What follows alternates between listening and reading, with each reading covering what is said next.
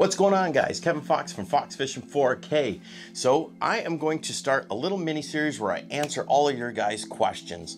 I get questions every single day. I get tons of them, and I feel really bad if I can't get to you guys in time or I can't kind of write out a detailed answer for you. Instead of writing back to every single person, I'm just going to make videos and then I can send the link to all of you guys whenever you ask this question. That's what this is going to be. Let's just jump right into it. Let's bring on the question. Let's go. Woo!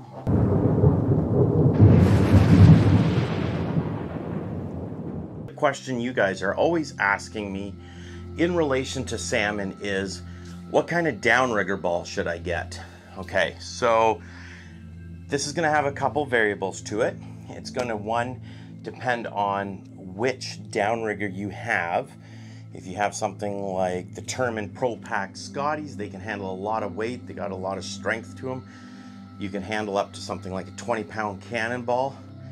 Do you need that? No. Is it awesome? Yes. But if you're just starting out, you're just getting into downriggers and Cannonballs, I wouldn't suggest that for you. Yes, it's going to have less blowback, but it's going to be a lot of weight. Start off with something 12 pounds, 15, 16 pounds, you're golden. This way too, if you have your downrigger, check what the rating is on your downrigger and what weights they can pull, or if it's a manual crank. So what I get asked all the time is style of cannonballs. So you've got some that are round, some that are flat like pancakes. They're like a round disc like this with a fin on the back. Some are like I brought here, shaped like torpedoes, a torpedo cannonball. I've ran this a lot, and this is one of my old faithfuls. I used to run this a lot. Switched from that, and then I started running these. A lot of people will recognize these. This is the shark cannonballs. Ran a lot of these. And finally now, I am running these. And these are Titans. They're put out by POW Casting, Canadian company.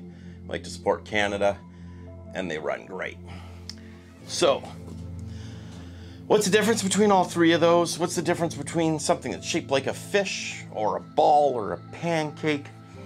All comes down to tracking and drag, okay? So, aerodynamics. Just like going through wind with water, you get resistance. So if you got a big round ball like this and you're plowing through the water, you got a lot of resistance hitting the front of that ball. What is good about those round balls is if you want to go to the bottom and drag in the sand and drag for lake trout, you can. They're not going to be an odd shape where they're going to lay sideways or get snagged up in rocks as easy as some of these other cannonballs. But 99% of people fishing are not dragging bottom for lake trout. They might troll 5 feet off bottom. So really, there's no purpose to having a round cannonball at all, ever. I'd say they shouldn't even make them anymore. If you can think of a reason to run a round cannonball, please let me know in the comments. But I can't think of any. Next are the fish shape. The fish shape are good. And what I like about the fish shape is they track well. Other fish see them. They see them swimming. Sometimes it attracts fish. I have salmon, I have muskie, I have pike, all kinds of different species of fish when I'm downrigging come up and look at that cannonball. Especially the chrome ones. The chrome ones will really attract fish, but sometimes almost too much. I want the fish to go to my spoon. I want them to go to my flasher fly.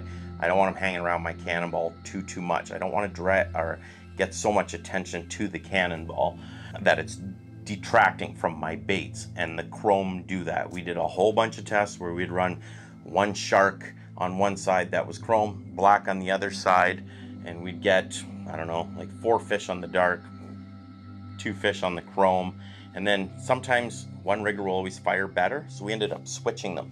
Same depths, same everything, and the bites would do a little bit better on the black cannonballs.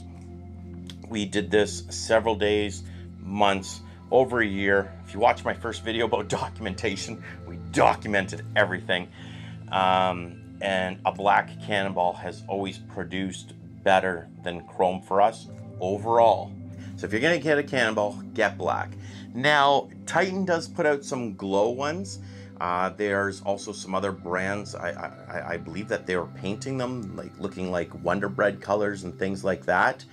They look really cool. I love the glow. I love all that kind of stuff. I've never tried them myself, and I don't know if they detract from the baits like the chrome does, or if they're good and attract fish from a long ways away. I don't know. If you have experience with them, again, comment down below. Let me know, because I really want to try some of those glow-in-the-dark Cannonballs. Maybe it's just something that it catches fishermen and not fish. I don't know, but I want them and I want to try them. But getting back to the Cannonballs, some things that I used to do on these older ones is I would have a dedicated left cannonball and a dedicated right cannonball. So I would have it like this, and you see that fin, you'd probably see a curve in that. And what I would do is I would bend this one direction. So if I bent it this way, this would be a cannonball I'd put on the right side of my boat. Because as the boats, let's say, head in this direction, I got this cannonball, and I've got that curve this way like this, it's gonna pull that cannonball out away from my boat. And we used to do that just to get the cannonballs to pull a little bit further out to each side, bending the fins. We stopped doing that. You really don't need it. It was something we did back in the day, messing around with our stuff. These things track so straight now, especially the new Titans. You don't need to bend fins. And what happens more times than not, I have a new person on my boat, they put the cannonball from the right side of the boat on the left side of the boat, and it's tracking towards underneath it, and it's just a mess, especially if we have to do real sharp corners and turns like that, and both cannonballs are tracking out. They kind of go a little bit wonky. So if you're looking at a cannonball starting off, I would start off with a POW casting Titan, and I would get it in around 12 pounds if you're just starting out. You see how there's a hole in the back of this thing? Don't hook your clip to that, okay? Don't hook your clip to your cannonballs. What I see a lot of people do is they hook their line, their downrigger cable to this, it goes up, then they put their clip on here, and this goes back to like a Scotty clip back here, and they clip their line on it. Then they crank down their rod and load it up so you get the rod to buckle over like you should be doing. But what happens is underwater, as you put tension on this, you know how things are lighter underwater, you start cranking up your tail like this. So once you get it loaded up, your cannonball is actually swimming like this through the water. And it's not meant to swim like that. It's meant to swim like this. So yes, there's a hole here. Don't attach your clip for your downrigger, for your rod to that. If you're going to clip anything to this hole, use something like an agitator where it comes back and it spins like an attractor, and then run short leads and just put your clip a couple feet above the ball, and then just run your spoon or your flasher fly like 8-10 feet back from that, really close to the cannonball. Have your clip up above here. Also, if we're talking about downrigger balls, get yourself a snubber. I should have brought one in. What a snubber is, it's a rubber, it's a little bit of a stretchy rubber cable that clips to the cannonball that attaches to your downrigger cable. It's really nice to grab onto. You can lift your cannonball with it. It gives a little bit of stretch and bounce to it. So when you drop this cannonball down, you pull the lever on a Scotty, or you push the down button on a Cannon or whatever brand you have. As it's going down, this thing's sinking. Down it goes. When it stops, it goes bang. It stops. It's a lot of weight. And that snubber will take up some of that shock, so it's not yanking so hard on the top of your downrigger ball and cable. It'll stretch a little bit.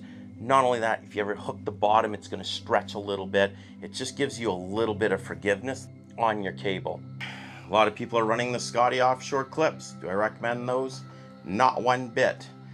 If I was getting a clip, I would get a Chamberlain. And the reason is, they're like an inline clip. You can set the tension on your rod, and you can set the tension on the release.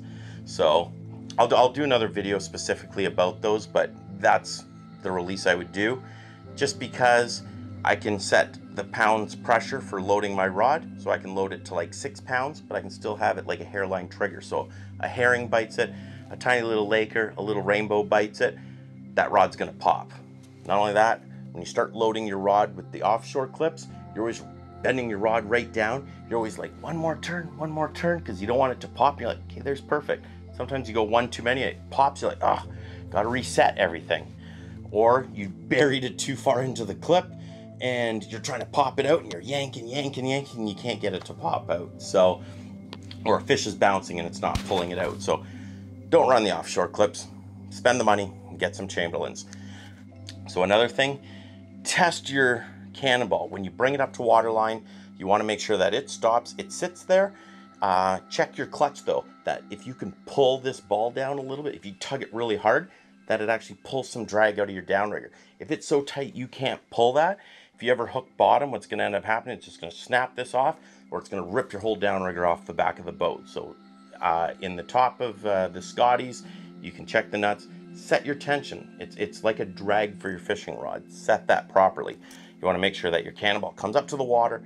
It's not just spinning, but you want to be able to give it a tug and it pulls out some drag. So hopefully that information helps you guys out. That's a little bit on Cannonballs. I'll do another video specifically on clips because I think that's going to take a little bit more time, and I'll bring a clip in and show you guys.